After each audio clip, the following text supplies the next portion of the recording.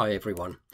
Right at the beginning here, I just wanted to give you a bit of an update on the situation we have at the moment. As most of you would be aware already, immediately after our Easter mini conference, quite a number of our group, church members, attendees, and unfortunately also a number of those who came from interstate, we have contracted the COVID virus.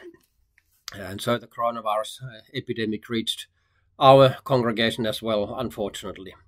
Today, as I'm recording this, we have just over 50 people that I know of who've tested positive for COVID. This includes already a handful of people who are secondary contacts. In other words, they're people who did not attend any of our meetings over Easter, but they have clearly caught the virus, most likely from one of their family members who did. So all in all, it's just over 50 now, and our thoughts and prayers are obviously with everyone. To my knowledge, one person only has been admitted to hospital at this point, and I understand is doing well. So we do well to continue to pray for the situation and each one of us. At the same time, I want to take the time to quickly remind ourselves of if we are getting symptomatic and do the home test, the RAT test, we need to report the positive result if we get a positive to the Queensland Health COVID website. And please do follow the instructions on the government website on actions to follow. But just briefly summarising, those of us who've tested positive, we need to stay in home isolation for 7 days.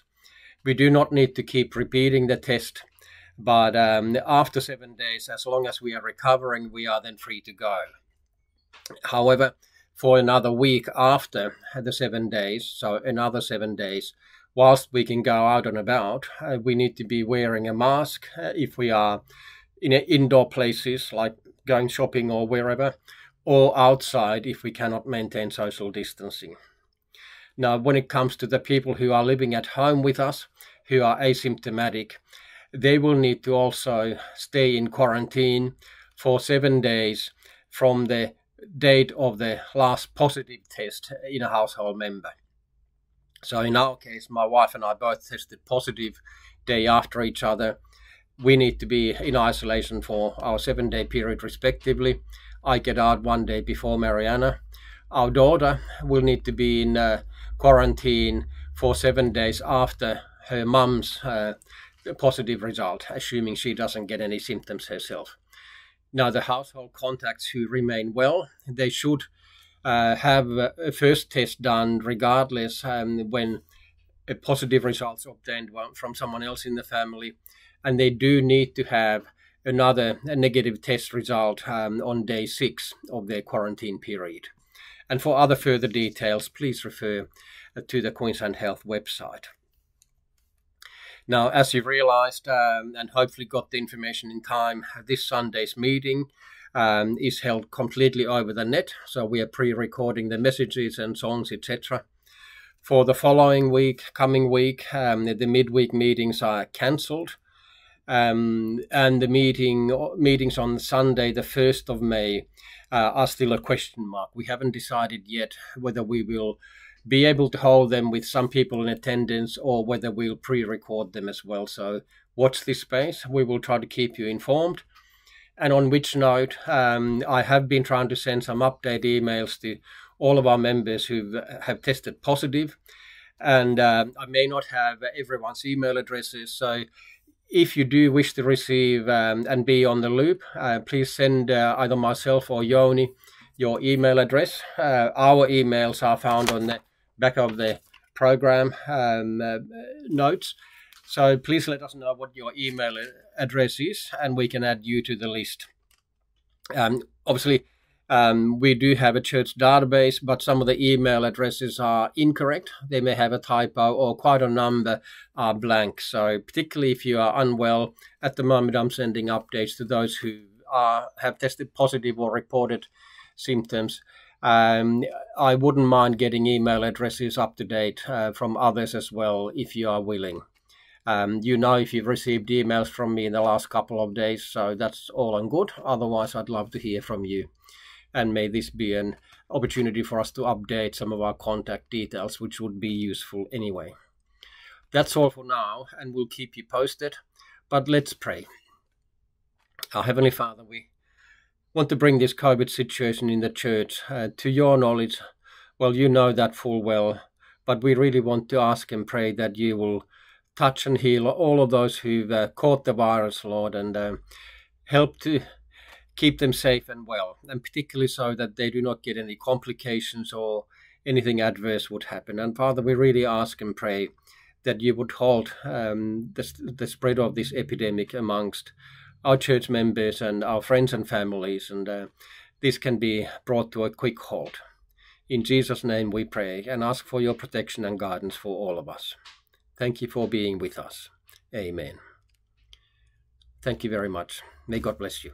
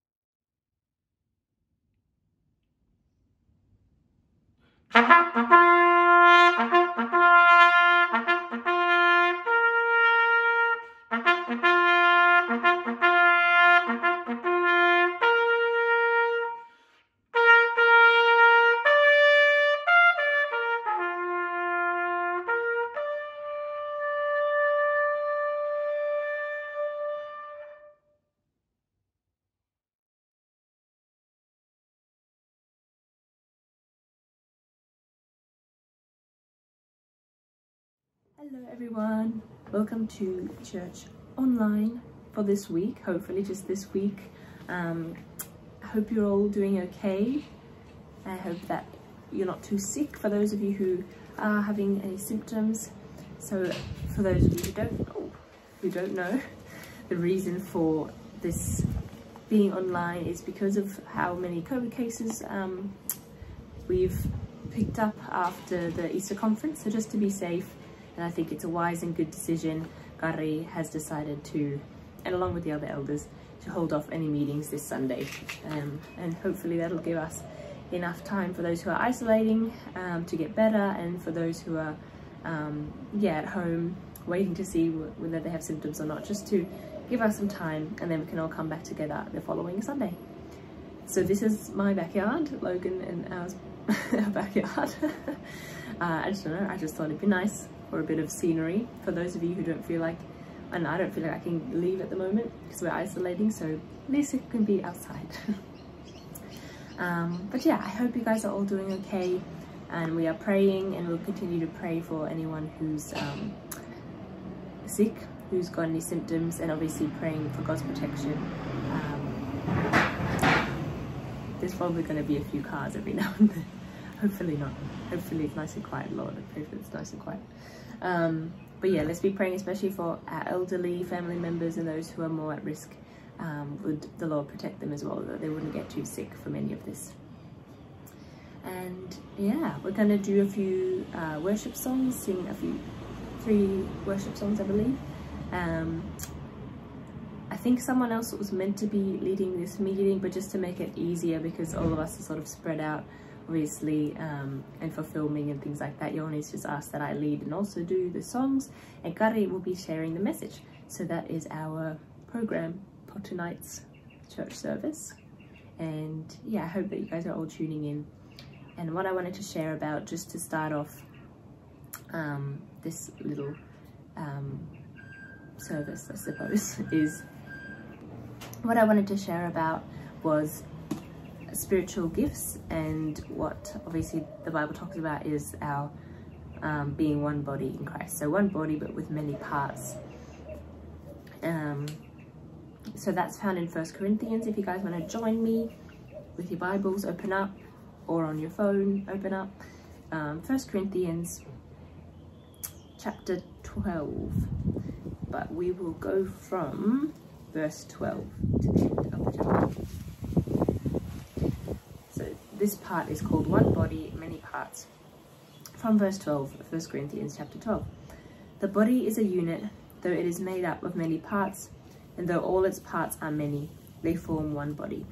So it is with Christ, for we were all baptized by one Spirit in one body, whether Jews or Greeks, slave or free, Finnish or Australian, or any other nationality, whatever we are, and we were all given the one Spirit to drink. Now the body is not made up of one part, but of many. If the foot should say, because I'm not a hand, I do not belong to the body, it would not for that reason cease to be part of the body. And if the ear should say, because I'm not an eye, I do not belong to the body, it would not for that reason cease to be part of the body. If the whole body were an eye, where would the sense of hearing be? If the whole body were an ear, where would the sense of smell be? But in fact, God has arranged the parts in the body, every one of them, just as he wanted them to be. If they were all one part, where would the body be? And as it is, there are many parts, but one body. The eye cannot say to the hand, I don't need you, and the head cannot say to the feet, I don't need you. On the contrary, those parts of the body that seem to be weaker and indispensable, and the parts that we think are less honourable, we treat with special honour, and the parts that are unpresentable are treated with special modesty, while our presentable parts need no special treatment. But God has combined the members of the body, and has given greater honour to the parts that lacked it, so that there should be no division in the body, but that its parts should have equal concern for each other. Love that. So that there should be no division in the body, that its parts should have equal concern for each other. If one part suffers, every part suffers with it. If one part is honoured, every part rejoices with it. Now you are the body of Christ, and each one of you is a part of it. And in the church God has appointed first of all apostles, second prophets, third teachers, then workers of miracles, also those having gifts of healing, those able to help others, those with gifts of administration, and those speaking in different kinds of tongues. Are all apostles? Are all prophets? Are all teachers? Do all work miracles? Do all have gifts of healing? Do all speak in tongues? Do all interpret? But eagerly desire the greater gifts. And the next chapter 13 is that classic chapter we hear at every wedding, but we're talking about love, but it's a beautiful chapter about how, I'll just read the verse 2 and 3. If I have the gifts of prophecy and can fathom all mysteries and all knowledge, and if I have faith that can move mountains but have not love, I am nothing. If I give all I possess to the poor and surrender my body to the flames but have not love, I gain nothing. And that adds as well, obviously, to a picture of the body. So the reason I wanted to read that was just to remind us that we all have a part to play, every single one of us, whether we're on, worship team, or you're speaking, or you're leading, or you're on the tech desk, or you're someone who prays for people, or you're someone who prophesies, or someone who shares a word, all of these different things and more that we've just read, some things that we want to see more of in our church. Everyone has a role to play, everyone is a part of the body, everyone is important, and you should never feel like you aren't of use to God. You should never feel that you don't have a part to play. There's always something you can do for God, always something in some way you can give, and we're all called to serve. And I love that verse that it says that when one suffers, we all suffer together. And I think we've seen that in our church. We go through trials together, and we also rejoice with one another when there are praise reports. When God is faithful in different areas, we rejoice for each other and each other's joy. And we're always, we function as a family, we function, we work best in that way. When there's a need, we should all surround that person, and that need should be met, and we should all serve each other. The verse that I read today, also for verse of the day, for those of you who have the little Bible app, is a verse of the day, and it was the verse that talks when Jesus washed his disciples' feet, and he says, "Now that I, your Lord and teacher, have washed your feet, you should wash each other's." I don't know if that's word for word, but essentially that's what he says, that you should now wash each other's feet. And that washing of the feet being like the role of essentially what a servant would have done. So saying that we are to serve each other. And that's also what this one body, how that functions as well, is the fact that none of us see ourselves as better than someone else. We need to humble ourselves if we feel that or sense that we feel that, and ask God to help us change that. Because of human nature, we can be like that. And remember to, that we're all here to serve one another, because that does humble us. That reminds us that no one's better than us. It doesn't put us down, but it's a humbleness that we serve each other, but then also lifts us up because we know that we will be served as well. Not in return, but we just know that that's how the body functions. But we should always serve, and serve out of love, because if we have all those other amazing gifts and spiritual gifts and signs and wonders and faith that can move mountains, none of that can be of use to God if you don't have love, if you can't love your fellow, even just your church members, but let alone your enemies or the people that you walk with in everyday life.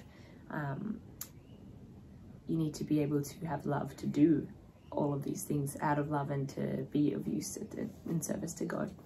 So even though we're all, not all of us, but a large group of us, including me and Logan, are currently stuck at home, and it can seem like, what can we possibly do right now for each other? There's always something we can do. We are still the church. We still function as the church, whether we're meeting together or we're not. That doesn't change. We're the church 24/7, 7 days a week, not just on a Sunday. Sorry, there's no fly there. And think about and pray about what you can do. I just want to say it's been really encouraging, and I want to thank the people. I've already had church people who have messaged me, asked how I'm doing, how I'm feeling, and if there's anything that they can bring me. For those people who aren't in isolation, so I want to thank you. You know who you are. Thank you for those offers, and that's a beautiful example of something you can do. But I've also been really encouraged that the young adults have been suggesting that we do a video call instead of our normal meeting, which is lovely. Even though we can't meet together in person, it reminds me of that verse of never not giving up on meeting together, because it's so important. So for those of you other people in the church, not the young adults, but older people, please be messaging, checking in on people, seeing how they are, and making sure that everyone's needs are met, that there's no one who is in need and we don't know. We want to know and help, and be praying for everyone, because we don't want anyone to get too sick, and we want everyone to be protected and heal quickly, so that we can all be together very soon as well. So I thought we'd just pray here, pray together, and sing some songs of worship, and then after that Kari will come and share a message for us. Pray with me. Father, thank you that you are sovereign over all, and even when things are out of our control and when things don't go to plan, we can trust you, and that we can know that we are never in control, and that we can leave every single detail of our lives in your hands. I thank you that you have your hands over our church, and I pray for your protection over each and every member, Lord Jesus. I ask that those who have COVID, would you, Father, I'm praying that their symptoms would not get any worse, and that, Father, you would heal them quickly. And I ask for your protection, that there would be no further spread as well, that these cases would stop soon and not be growing. And I thank you that you would protect this community, and I ask that you would help all of us at home to be resting and not stressful, be able to help each other in any way possible. Would you show us how we can help each other, Father? I ask that you would be with every single person at home, wherever they may be right now listening to this prayer. And would your Holy Spirit touch them? Would your Holy Spirit fill them with joy and peace and healing for those who are sick at the moment, Lord Jesus? I pray that we can worship together and still sing these songs to you, and that would lift up our spirits as well. And we pray that the message that Kari has for us would also speak to our hearts, and that you would be taking care of us all up until we meet again. And we pray that it would be soon, that it would be the following Sunday. Bless this meeting, Lord. Bless every single person watching at home. And although I don't know their prayer requests, Lord, because I can't ask them right now, you know them, Father. And so I just ask for anyone who is feeling like there is a prayer or a burden on their heart, first of all, that you would remind them, Lord, that you know and you see. You know that prayer before those words are even spoken on their lips. But also, Lord, I pray that they would know that they can reach out and ask for prayer from anyone in the church, Lord, that we are their family, and that is what we are meant to do for each other, Lord, to support each other and pray for each other. So I pray that there would be prayer requests sent out, Lord, and I pray that you would be already working in those things. Thank you, Lord. Thank you for your goodness, for your faithfulness, and that you will protect us through this weird week. In Jesus' name, amen. Thank you for tuning in. I hope that you guys will be blessed by just singing some songs, even though it's not together.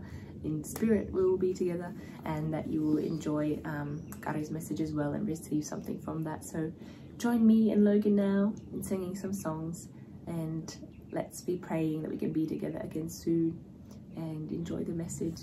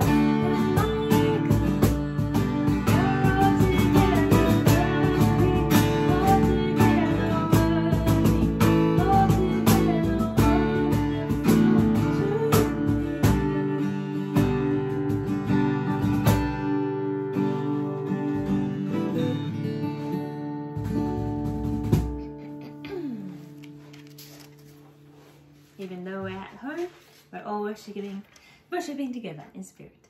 That was great, huh? Thanks. And now, Lord, I lift your name on high.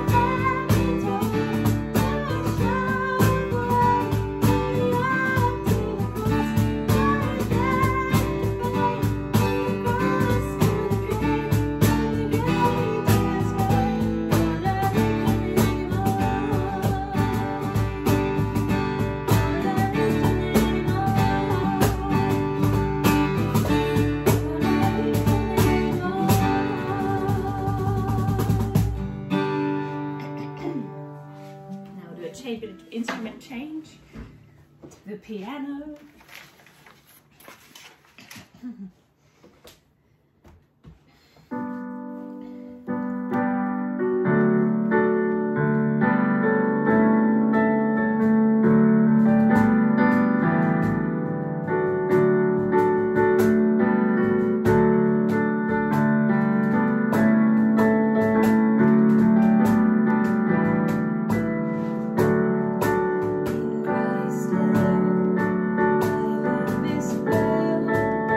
He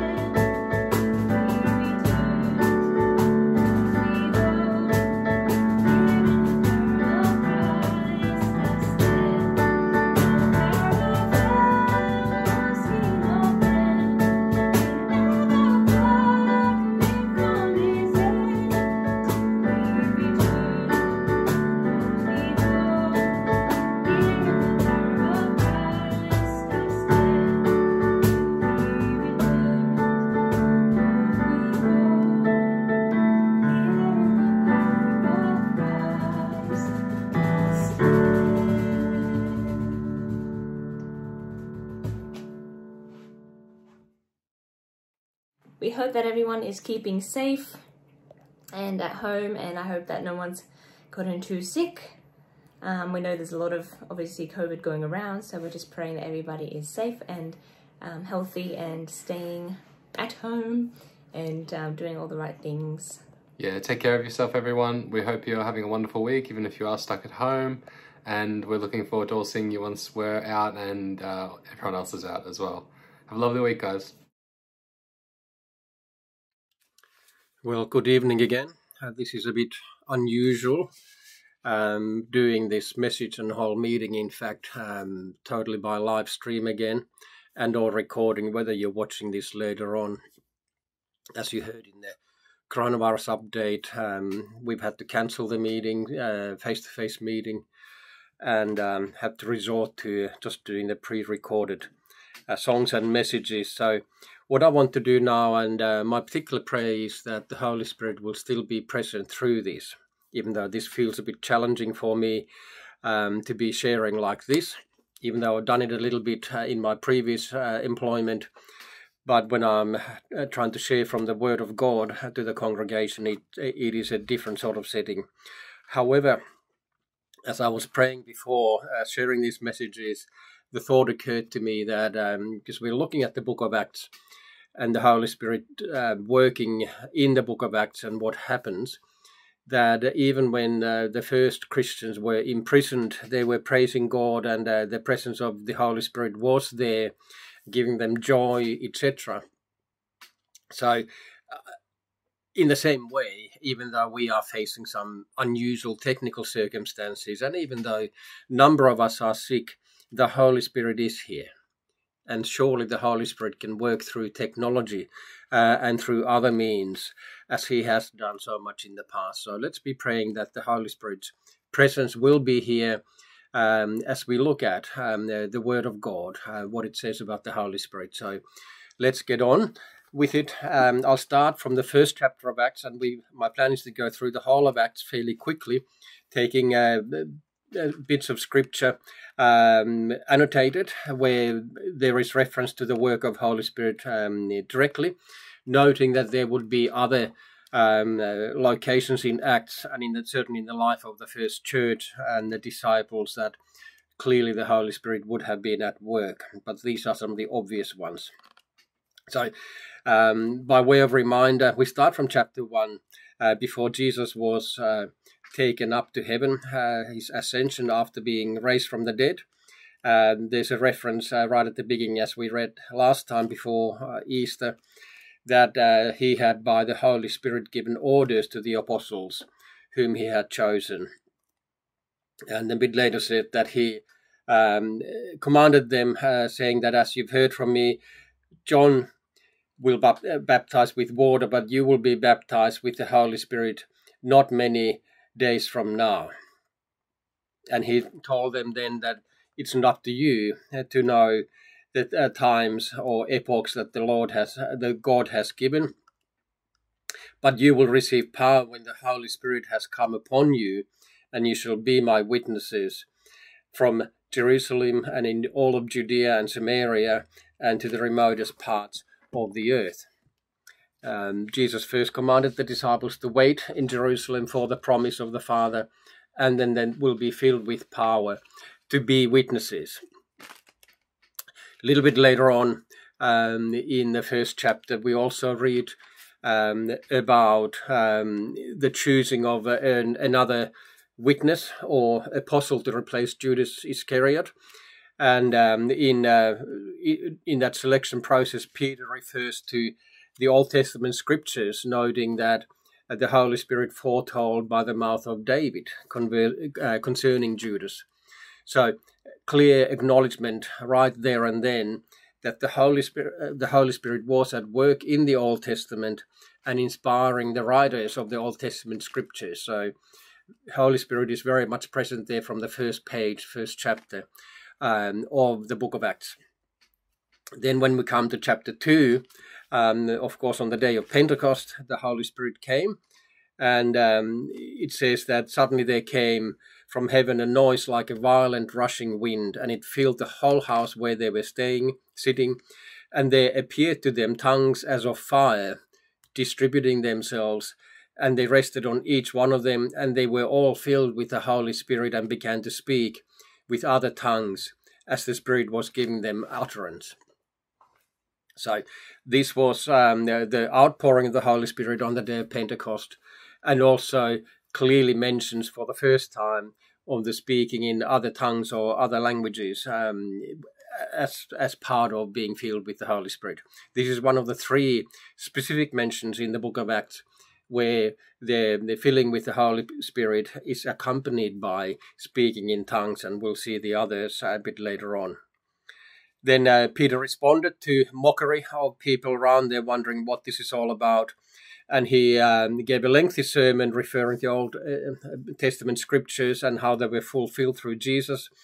And he noted that what happened here today is what was spoken through the prophet Joel. And quoting him, he said that it shall be in the last days, God says, that I will pour forth my Spirit on all mankind, and your sons and your daughters shall prophesy, and your young men will see visions, and your old men shall dream dreams. Even on my bond slaves, both men and women, I will in those days pour out my Spirit, and they shall prophesy. And a bit further on, he added that this Jesus, God raised up again, to which we are all witnesses. And therefore, having been exalted to the right hand of God, and having received from the Father the promise of the Holy Spirit, he has poured forth this which you both see and hear. So a strong testimony that this is in continuation with God's working through the prophets, through the Old Testament story. And Jesus has now, as he promised, gone to heaven, has poured out the Holy Spirit in accordance with the scriptures. Quite a number of the Jews listening there were furious and left, but also quite a significant number, at least a good 3,000, were pierced to the heart, as the scriptures say, and were asking Peter, what shall we do? And he answered and said that repent and be baptized in the name of Jesus for the forgiveness of your sins, and you will receive the gift of the Holy Spirit. For the promise is for you and your children and for all who are far off, as many as the Lord our God will call to himself. So those many far off includes us. Just noting, and that's reassuring. And well, we knew that, but it's still reassuring to get that confirmation from Scripture, that indeed the promises of God in the Old Testament are also for us. And Peter may not have realized at the time that it also included us Gentiles who are not Jews by birth, but in Jesus Christ, the promises come to us as well, and we all form together the Church of the Living God. Then a little bit later, in chapter 4, a great miracle happened as Peter and John were on their way to pray in the temple, and by the power of Jesus and faith in him, a lame beggar is healed. And then the disciples are brought before the Sanhedrin, the Jewish council, and they are questioned as to by what power were they doing this thing. I think it's quite amazing how the people who've chosen not to believe, in spite of many irrefutable proofs, the callousness of their heart just goes further and further, and not seeing what's clearly before them, they start questioning the disciples, by what authority have you done this, blah, blah, blah, not giving God the praise due to him, because it was clearly by the power of Jesus Christ that, and by belief in his name, that the man was made well. And it actually does say in that context that Peter, filled with the Holy Spirit, replied to them. So there again, now that the Holy Spirit had come, Peter had become a bold witness, as indeed did other disciples. Now, after this chastising of the apostles, they all got together again, the believers, and we read that they were together lifting their voices in one accord and prayed to God. And said that, O Lord, it is you who made the heaven and the earth and the sea and all that's in them, drawing attention to God's magnificence. It's not that God needs reminding and, oh, yes, I did that. No, it is we need reminding. but also it's a common type of prayer, including in the Psalms, etc., referring to God's works of old. And then that also builds our faith in his ability to work today and do the same thing. So you made all these who, by the Holy Spirit, through the mouth of our Father, David, your servant, said, why do the Gentiles rage, etc. So again, by the by, a reference to Holy Spirit working through the Old Testament saints and prophets. And their prayer then comes to a head in verse 29 of chapter 4, and the disciples prayed that, and now, Lord, take note of their threats and grant your bondservants may speak your word with all confidence, while you extend your hand to heal, and signs and wonders take place through the name of your holy servant Jesus. And when they had prayed, the place they had gathered together was shaken, and they were all filled with the Holy Spirit and began to speak the word of God with boldness. So that's a really comforting, encouraging passage. They poured out their heart to God, pleaded with God, you've made everything, your power, this has all happened by your will. Now give us strength, give us boldness. And they were filled with the Holy Spirit again. Mind you, it was pretty impressive outpouring of the Holy Spirit when the whole place was shaken. Sometimes we might wish that, gee, it'd be nice for that to happen. It doesn't matter. What matters is that we are filled with the Holy Spirit again and again. And he gives us the boldness, the encouragement, and the strength that we need. In the next chapter, there's a warning when Ananias and Sapphira tried to conspire to lie to the Holy Spirit about how much they have donated or not donated. That's probably irrelevant. The fact is that they tried to conceal and lie to the Holy Spirit. And Peter said to Ananias, why has Satan filled your heart to lie to the Holy Spirit? And you may recall the story. Then both him and a little bit later on, a few hours later, his wife dropped dead on their feet. That was a warning to their new church that don't try to trick the Holy Spirit. It's not going to work. God is a holy God. The Holy Spirit is holy. And we need to be aware of that. But then again, I emphasize, if we have done something wrong, we don't need to be fearful. We can come in repentance to the foot of the cross, ask for the blood of Christ to cover our sins, which it does, and he's keen to forgive and to uplift us again. And he's keen to fill us with his Holy Spirit so we can have the power and the strength to go on day by day. Now, a little bit later, in the same chapter, the apostles, unnamed number, are again before the Jewish council.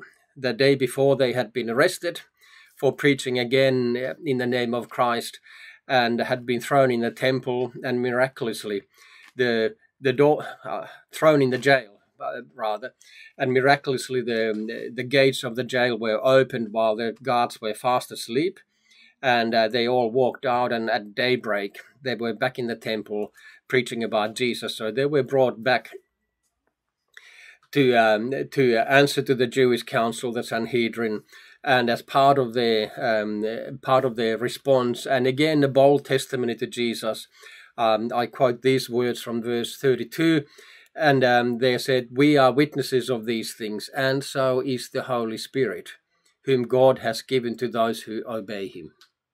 So the Holy Spirit in us is a witness and bears witness and helps us to bear witness. Now, as we move on to chapter 6, there's a dispute on practical matters, on relief supplies, the daily distribution of food, and the apostles came up with a spiritual answer and suggested of selecting 7 deacons to be helping with the practical issues. And those deacons, they were filled with the Holy Spirit. And in particular, reference is made to Stephen as man full of faith, and the list includes a number of others. And then soon after, Stephen is called to question by the Jewish leaders, and he gives a lengthy discourse in chapter 7 of Acts, and refers to history of Israel, how God was working through there, speaking through the prophets, but how their fathers were stiff-necked and didn't believe them, and said, "You men who are stiff-necked and uncircumcised in heart and ears are always resisting the Holy Spirit. You are doing just as your fathers did." And a bit later, Acts 7:55, it says about Stephen, "But being full of the Holy Spirit, he gazed intently into heaven and saw the glory of God, and Jesus standing in the right hand of God." And when he mentioned this, then that really enraged the Jews, and they stoned him to death. And he became the first Christian martyr, dying for the testimony, his testimony of the Lord. But he was full of the Holy Spirit, so much so that he forgave his tormentors and asked for forgiveness for them, and gave his spirit and went to be with the Lord, and was received into glory. Interestingly, it says Jesus standing at the right hand of God. Sometimes that's been referred to that Jesus himself stood up, because we know that he's sitting at the right hand of God. I'm not suggesting that he's always sitting down, but here he was standing up to receive the first witness to his name, who died for bearing witness to Jesus. And Stephen went to be in glory with him and is rejoicing there and waiting for us. Now, after that, persecution broke out widely, and many of the believers scattered. And Philip, who's quite an amazing evangelist, he went to Samaria and preached the word there. So we start seeing an interesting progression. According to the words of Jesus before in 1:8, "You will be my witnesses in Jerusalem, all of Judea and Samaria, and to the ends of the earth." So now Philip went to Samaria preaching the gospel, and many people were saved, but they hadn't received the Holy Spirit. So the elders in Jerusalem sent Peter and John to Samaria, and when they prayed for the new believers, they received the Holy Spirit. And Acts 8:17, then they began laying their hands on them, and they were receiving the Holy Spirit. Now, then an interesting thing happens. A sorcerer by the name of Simon had also believed in Jesus, but then when he saw that the apostles had a gift of laying hands on people to receive the Holy Spirit, he asked for that, and saying that, "Give this authority to me as well, so that everyone on whom I lay my hands may receive the Holy Spirit." Now, this may seem like or sound like, well, that's a great idea and good, because God wants to give gifts to his people, as we read much later on in the letters in the New Testament. But Simon's motives were wrong. So Peter condemned him strongly, and strongly asked him to repent, so nothing worse happens to him. The Bible never tells us whether he actually repented or not, but his motives were wrong. So warning for us that, yes, we need to desire the gifts, and may they flourish in our church and among our midst, but it is not for our glory or to be seen that I'm something special, I have some special power. No, it is for the benefit of the whole church, for the glory of God. Then later, Philip is asked by God to go down to the road leading to Gaza. And then the Spirit said to him, "Go up and join this chariot." He saw a man going in a chariot, and he was the Ethiopian eunuch in the service of the queen, and he was reading scriptures. And then he invited Philip to the chariot to explain what was written in the prophet Isaiah about Jesus. And then he was born again and baptized. But the point is, the Spirit was leading Philip. So he obeyed what the Spirit said to him. Sounded crazy, but he went, and the message spread widely from that. In chapter 9, then we read about Saul, who was traveling to Damascus, full of hatred for the believers, for Christians, and we wanted to go and arrest him in Damascus as well. But then he was met by the Lord on the road, miraculously, and he was made blind and walked to the city where he was praying and fasting for 3 days. And then in Damascus, God spoke to one of the disciples, Ananias, and asked him to go and pray for Paul, because Paul, or Saul, as he was known then, because Saul was a chosen instrument for God. And Ananias, quite understandably, initially was hesitant, because, I mean, this man's come here to kill all of us. But God persuaded him to go, so he obeyed. And it said that so Ananias departed and entered the house where Saul was staying. And after laying his hands on him, he said, "Brother Saul, the Lord Jesus, who appeared to you on the road by which you were coming, has sent me so that you might regain your sight and be filled with the Holy Spirit." And then it was as if scales fell off Saul's eyes, and he was baptized. Now the Bible doesn't say exactly when and where Paul was filled with the Holy Spirit. I think it's probably a good chance that it happened exactly then, because that's what Ananias was saying, that you will regain your sight and be filled with the Holy Spirit. Much later in his letters, Paul refers to praying in tongues much more than all of you. So we're not told when he first spoke in tongues, etc. So that's immaterial. But Paul was filled with the Holy Spirit when he was born again. And the rest is history, kind of, as they say. And then it said a little bit later on that after that, the church throughout all Judea and Galilee and Samaria enjoyed peace, being built up and going on in the fear of the Lord, and in the comfort of the Holy Spirit, it continued to increase. So here we see another function operating of the Holy Spirit. It's comforting the church.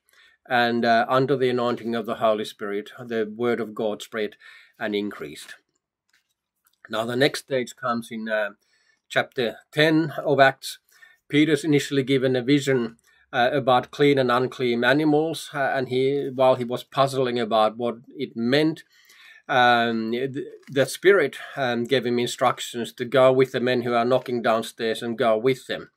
And indeed, they led him to the house of Cornelius, who was a non-Jew, but a righteous one, and was praying to God, and God wanted to take him further with this household. And then in chapter 10, we read how Peter entered the household of Cornelius to see the house full of people, and then he started preaching to them about salvation in Jesus, how God had anointed him. And he said, for instance, in verse 38, "You know of Jesus of Nazareth, how God anointed him with the Holy Spirit and with power, and how he went about doing good and healing all who were oppressed by the devil, for God was with him." And a bit later on it says, "While Peter was still speaking these words, the Holy Spirit fell upon all those who were listening to the message. All the circumcised believers who came with Peter were amazed, because the gift of the Holy Spirit had been poured out on the Gentiles also. For they were hearing them speaking with tongues and exalting God. Then Peter answered, 'Surely no one can refuse the water for these to be baptized who have received the Holy Spirit just as we did, can he?' And indeed that's what happened. Then they baptized happily these new Gentile Christians who were filled with the Holy Spirit, speaking in tongues, the same as the first group of disciples in Jerusalem on the day of Pentecost. So the word of God spread, and the Holy Spirit was with them and working through the Christians and filling people with the Holy Spirit and power. Peter was then, of course, called to question by the church leaders in Jerusalem why he had done so, and he referred to say that when I heard them speak, when I began to speak, the Holy Spirit fell on them, just like he did on us in the beginning. And that I remembered that Jesus said that John baptized you with water, but you will be baptized with the Holy Spirit. So then the church leaders in Jerusalem became convinced as well that, wow, so God has also prepared the way of salvation for Gentiles also, which was a revelation for them. So I'm not belittling that. That was a huge step for their understanding, but the Holy Spirit was working and helping them to understand more, showing more of God's ways and how God wants to work through us. And we do well to remember that in these days. There is no segregation in the church. we all who have been born again are following Jesus Christ as our Lord and Savior. We are on our way to the same heaven, and we can praise God together. Now, sometime after that, as disciples were spreading out, mostly they were still speaking only to Jews, but in Antioch of Pisidia on the coastline there, a number of Jews, a number of disciples started to speak to the Greek-speaking people as well, and they were coming to Christ. And then the church decided to send Barnabas to the church at Antioch, and it said of Barnabas that he was a good man and full of the Holy Spirit and faith, and considerable numbers were brought to the Lord. So Barnabas had a great influence, and I believe his name actually means son of encouragement. And in a few places of scripture where Barnabas pops up, he has that character of encouraging, including after this event he went to Tarsus to look for Saul, who was now or became known soon after as Paul, and brought him to Antioch, and they served the God together there. And while talking about Antioch, in 1128 we read about an incident where some prophets came from Jerusalem to Antioch as well, and one of them named Agabus stood up and began to indicate by the Spirit that there would be a great famine all over the world, which did happen during the reign of Claudius, the Caesar. So the prophetic the gifts were operating and giving forewarning and preparation already then. In Acts 13, we then read how the church were praying and the Holy Spirit spoke to them and said, "Set apart for me Barnabas and Saul for the work to which I have called them to do." And so they prayed and laid hands on them, and they were being sent out by the Holy Spirit. They went down to Seleucia, and from there they sailed to Cyprus. And the action hots up. In Cyprus, the governor or the proconsul of the island wanted to hear about Jesus and what the apostles were sharing, but there was a magician called Elymas who was opposing them. So Paul, filled with the Holy Spirit, fixed his gaze on him and told him, "You who are full of all deceit and fraud, you son of the devil, you enemy of all righteousness, you will not cease to make crooked the straight ways of the Lord." And actually, the magician became blind and went away. And then the proconsul also received Christ and was baptized. So this was outworking of the Holy Spirit as well through Paul, and actions that happened from there. Sometime later, after the new church had started in Pisidian Antioch, Paul and Barnabas had been thrown out after they had returned actually from their first journey. And Paul and Barnabas were thrown out of the city, but the disciples were continually filled with joy and with the Holy Spirit. So in face of opposition, in face of struggles, it reminds me of what we are going through with the COVID situation in our church at the moment. We can still be filled with joy. We can't squeeze it from ourselves, but the Holy Spirit can and will give us that joy and comfort and confidence to go on. The Holy Spirit was also working through Peter and James when there was a council of the leaders in Jerusalem to look at a heretical question. And Peter recounted how the Holy Spirit had been at work for him to go and spread the news of the gospel to Cornelius' house. And James noted at the end a decision and said that for it seemed good to the Holy Spirit and to us, etc., etc., and then gave the decision. So godly decisions were sealed by the Holy Spirit. And James was so confident, James, the brother of Jesus, who had come to Christ after Jesus had died and became very quickly one of the leaders of the church. It seemed good to the Holy Spirit. They knew they were living and praying in power of the Holy Spirit. The Holy Spirit was working through them and was bearing witness to the decisions they made. So the Holy Spirit and us. Then subsequently on the second missionary journey, when Paul and his companions were traveling around the modern-day Turkey, a number of times the Holy Spirit forbade them, or the Spirit of Jesus did not permit them to go to a certain place. And then so they made their way to Troas. And in there, Paul saw the vision of a Macedonian man pleading with them to come over and help them. And it said in Acts 16:10, when he had seen the vision, immediately we sought to go into Macedonia, concluding that God had called us to preach the gospel to them. And that's what happened. And so we see the guidance of God, with specifically mentioning Holy Spirit, as was mentioned earlier in that passage. And really, God has called. So the triune God has called them, directed, guided them to go to Europe. So this is actually how Europe first heard the gospel. And later on, in the third missionary journey, I'm not focusing in all the details, in chapter 19, when Paul traveled down to Ephesus. Apollos had been there before and preached there, and he was a mighty teacher of the word. But he didn't know at that stage about the baptism in the Holy Spirit. So the disciples, there were about 12 men that Paul was speaking to in Ephesus, asked them, have you been baptized in the name of Jesus? No, they hadn't heard of that, so they had only been baptized with John's baptism, because Paul was asking, did you receive the Holy Spirit when you believed? So they hadn't heard. That's what they were saying, rather.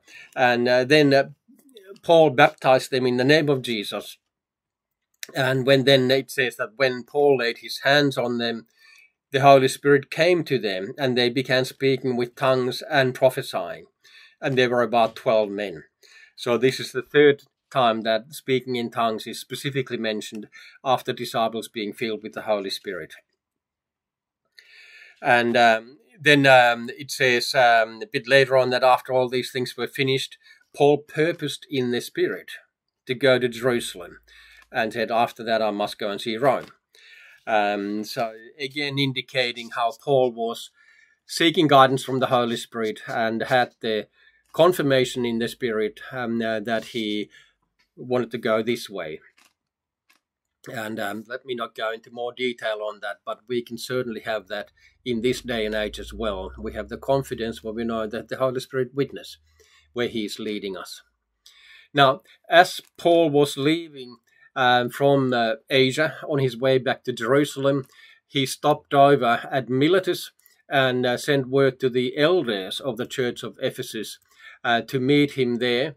And he noted in his farewell address to the elders of Ephesus that the Holy Spirit is solemnly testifying to me in every city that bonds and afflictions await me. But then also he gave encouragement and instruction to the elders, saying that be on guard for yourselves and for all the flock among which the Holy Spirit has made you overseers, to shepherd the church of God, which he has purchased with his own blood. So this is a reminder that God, through the Holy Spirit, chooses leadership for the church, elders, teachers, pastors. And we who have been called to be pastoring the church or being elders or shepherds of the church, which is a good term, as shepherds of the church, we have a Holy Spirit given responsibility for the church. We're not talking about it is not my church or someone else's church, it's God's church. And we have this solemn responsibility. And I take this seriously, what Paul said to the Ephesian elders, and we rely on the Holy Spirit to guide us and to lead us into all truth and keep us from falling or failing. Now, as Paul continued towards Jerusalem, then once he reached already the Palestinian shores, after looking up the disciples, stayed with them 7 days, and they kept telling Paul through the Spirit not to set foot in Jerusalem. And in 21:11, and coming to us, Prophet Agabus took Paul's belt and bound his own feet and hands and said, this is what the Holy Spirit says. In this way, the Jews at Jerusalem will bind the man who owns this belt and deliver him into the hands of the Gentiles.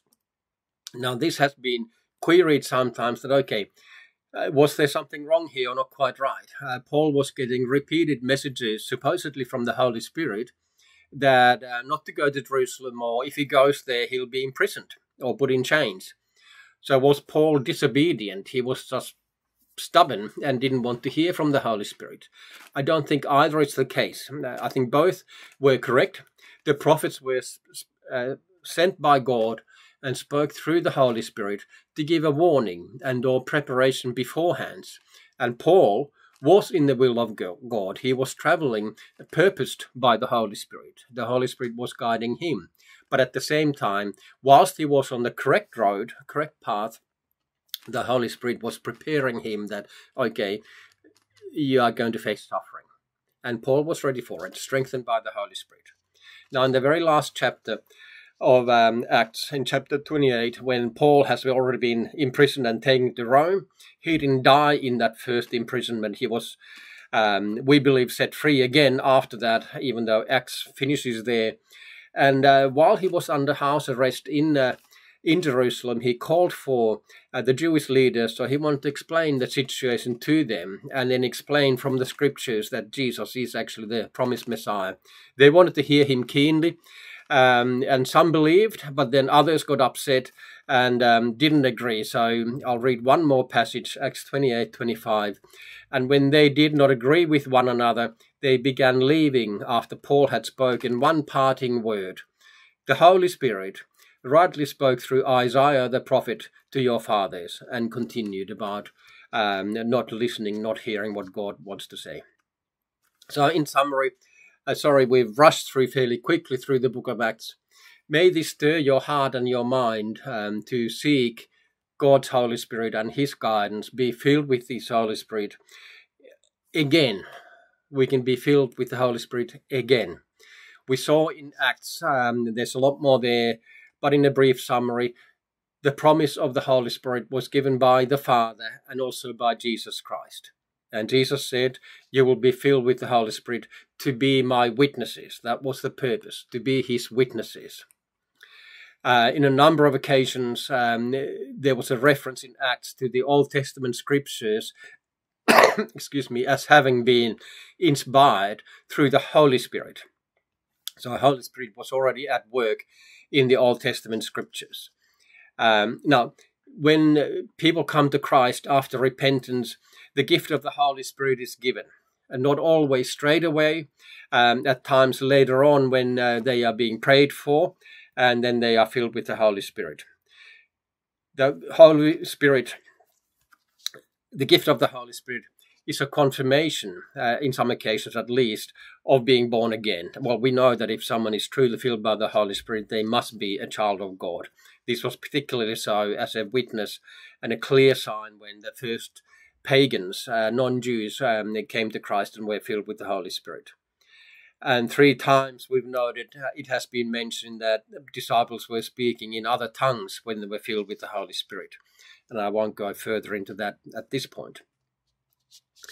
As a result of being filled with the Holy Spirit, the disciples were made bold. They gave strong testimony. They were also comforted by the Holy Spirit. And they were prophesying, and also other gifts of the Spirit were operating in the book of Acts. But again, I'm not highlighting those at this point. The reference of being filled with the Holy Spirit or full of the Holy Spirit occurs a number of times. And to me, that gives a really powerful testimony under tough circumstances, being full of the Holy Spirit. Being full of the Holy Spirit, they spoke boldly, etc., etc. And we need that. In the face of persecution or opposition, believers prayed for boldness, and we were powerfully filled with the Holy Spirit again. We saw that the first deacons, particularly Stephen, were full of the Holy Spirit and acted under the control and guidance of the Holy Spirit. Also, we saw some warning signs, the danger of trying to lie to the Holy Spirit. It won't work. Or also the condemnation for seeking the gift of the Holy Spirit for the wrong motives. And again, that's not what God honors. We saw the Holy Spirit at work in appointing and sending God's servants. And also in making decisions according to God's will, the Holy Spirit confirmed those. The Holy Spirit was also guiding and leading believers as they went and stopping them from going in the wrong direction and nudging them to the right direction. Also, lastly, we saw the prophetic warning of situations or preparation, whether it's preparation for imprisonment or persecution, preparation for famine. And indeed, with the famine, we can read in Paul's letters that he did a lot of practical work to prepare famine relief and assistance. And so there was a purpose why the Holy Spirit was doing all this.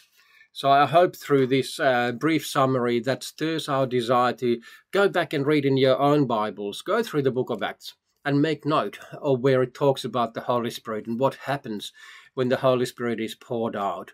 And may God give us the desire to be filled with the Holy Spirit and to really have the strength and the comfort and peace with us each and every day as we walk along being witnesses to Christ in the power of the Holy Spirit. Let's pray. Our Heavenly Father, we thank you for your Holy Spirit, your word, your Bible that teaches us your truth and keeps us from harm and from erring into things that we should not go and do. Lord, I ask for you to, through your Holy Spirit, to speak to us through the message we've read and the passages we've read from your book, Lord, from your Bible, and bring those thoughts alive to you, Lord. In spite of our weaknesses and failures and the problems of the distance and being separated from one another at the moment, we thank you, Lord, that you are present with us through your Holy Spirit. You are not restricted in time or place, but you seek to be with us, give us comfort and give us counsel and strengthen us from day to day. And thank you for adding to our number more of those who come to believe in your name. Be with our whole church and others who are joining us, Lord. This we pray in your name, Jesus. Amen. Have a good week. Be blessed.